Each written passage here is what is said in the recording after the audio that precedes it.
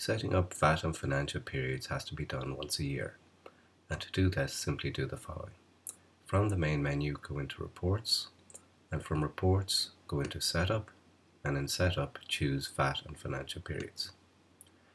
You will see that you already have a number of VAT and Financial Periods already set up. Our VAT periods are here on the left hand side in grey, and our financial periods are here on the right in white. Don't change any VAT or financial periods that are already set up. These will be needed for reports being run over time. To change and set up new VAT and financial periods, we use these buttons up here on the top. So let's say we want to change or set up new financial periods. It's just a matter of clicking on New Financial Periods. Now the start period number will be the next number used, and the start period date will be the date of the next period, which in this case is 1st of January 13, and the number of periods required is 12. So just click OK on that. It advises us that there are no periods that have been set up matching that set of records or criteria, and do we want to create new ones? So we just say yes, and it creates our new financial periods there right up to December 2013. We do something similar for our VAT periods. We can click on New VAT Period button, and it shows us the next period number and the next start date based on what was used last. We can then choose the number of periods. You can have options at this stage to choose maybe 4 periods of 3 months each, or 3 periods of 4 months each, whichever you choose. We're going to choose 6 months of 2 months each. So there's 6 periods. If I click OK, and then the number of months are 2. So click OK on that.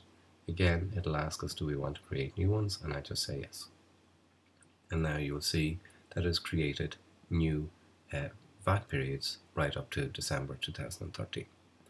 Just understand that there's no relationship between these two columns, sets of columns. On the left, as I say, is the VAT periods, and on the right are our financial periods. One other little thing is that here we have a tick box which will allow us to switch on and off VAT periods and financial periods that we're no longer using, so that they don't clutter up menu lists and make it awkward to find the current periods. But rather than having to go and click and unclick different boxes, we have a button up here which makes it a little bit easier. So if we click on the Set Year button and we type in our year, which in this case is 2013, if we click OK, the system will automatically switch off the old periods and switch on the new periods. So you can see here for our VAT periods, all the 2012 periods and earlier are switched off, and the new ones are left switched on. And the same is true for our financial periods over here on the right. All the old periods are switched off, and the new ones are switched on. If you wanted to be selective and switch on one of the particular periods there, it's very easy to do. Just click on it and it'll appear in the menu. Click it again to switch it off. And that's all there's to setting up VAT and financial periods.